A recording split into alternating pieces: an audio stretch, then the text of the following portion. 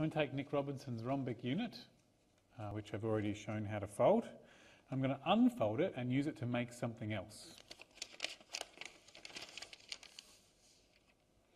I don't need all of the folds that are used to make the rhombic unit, but it's a little easier to start from here. I need to make one extra fold to make the thing I want to make, and that is I need to fold it in half the other way. And it's very important to fold it. See how these face inwards? We want to turn it over and fold it in the opposite direction.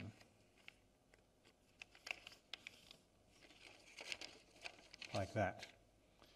So what we're going to do is we're going to arrange it so that this is pointing downwards like that. And we're going to bring together some various pieces of this. So this triangle here, we're going to bring these two parts of the triangle together, and we're going to tape them closed like that. And over on the other side, we're going to bring these two parts of the triangle together, and we're going to tape them closed.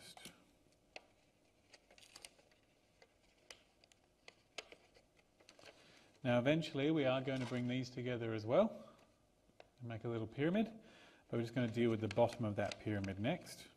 So it'd be useful to hold that together while we deal with the bottom. Now you'll see that these pieces here will fold flat on top of that, and this edge here will go flat against that edge there, but you are going to have to make one extra fold to be able to close it up. And we're going to do it over the other direction as well. This comes down, be flat along here. This crease here becomes flat along that edge, and holding it there we're going to have to fold that down. And now finally I can bring this down, and I'll just tape that down, and this down, and they should meet together in the middle like that, and I'll tape that down too, and I might just, for completeness' sake, do these two sides as well. And now what we've managed to make is a pyramid. But the remarkable thing about this pyramid is I can open it up and create a different pyramid.